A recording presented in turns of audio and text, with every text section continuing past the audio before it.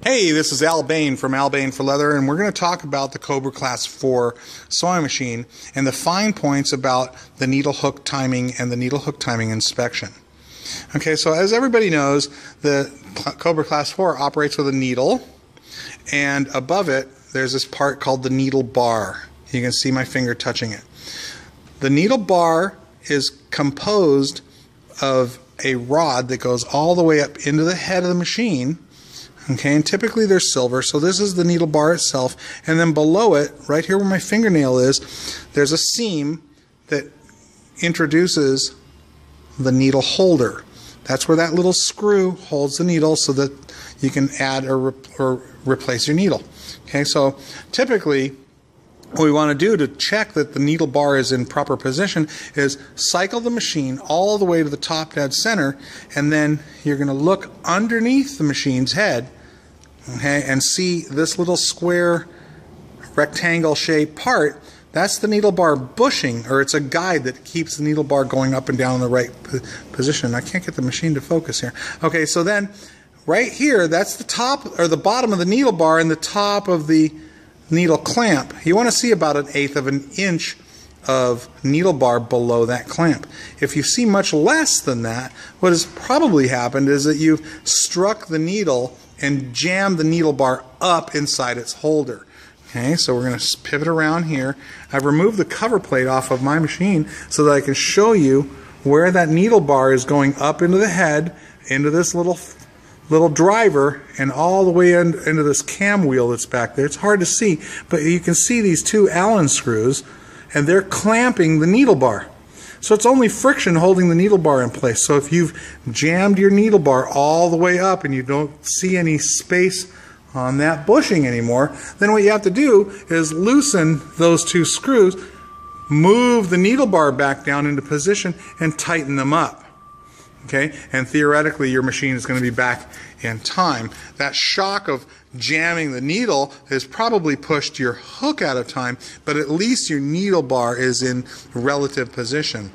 Okay, so we're going to look at the relationship between the needle, the eye of the needle specifically, and the needle deflector. Okay, so relate to what we're looking at. We're looking at the inside of the hook compartment. The shuttle has been removed, the feed dog has been removed, and now the needle is at the bottom dead center of the stroke. Okay, and what we want to see is the eye of the needle. I wish I could focus this thing.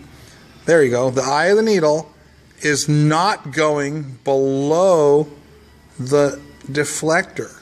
If it were to go below the deflector, what inevitably is going to happen is on the operator's right side of the needle, the loop of thread is going to get there, and it's going to get pinched between the deflector and the needle and get cut. Okay, so it's very critical that that eye be just above the bottom of the deflector. Let's see if we can get it to focus so you can actually see what I'm talking about. Right there. Come on. Bear with me, please. Okay, there we go.